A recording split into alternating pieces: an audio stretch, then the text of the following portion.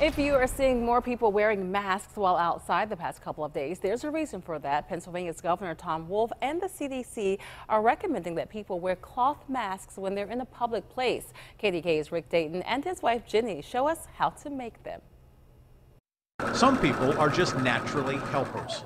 If you've had 8th grade home ec and you can make a pillowcase, you can make this pattern.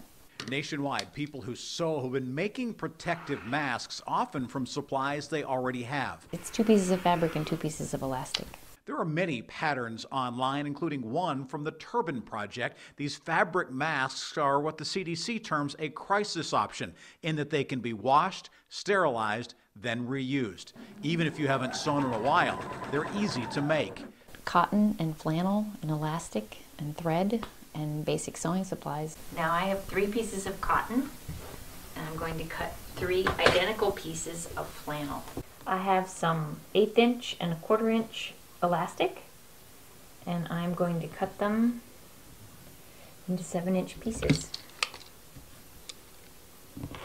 So now I'm going to take a piece of flannel and a piece of cotton, put the right sides together, and then I'm going to put the elastic between the right sides and pin it in place. This is what goes around your ear. I'm going to sew right around, all the way around, and stop at this pin. So this will allow me to turn it right side out. After going around the outside edge, which tacks down the elastic, she turns the mask inside out and trims the corners. Then 3 pleats are added and temporarily pinned in place. Then it's back to the machine to go around the border 2 more times, and you're done.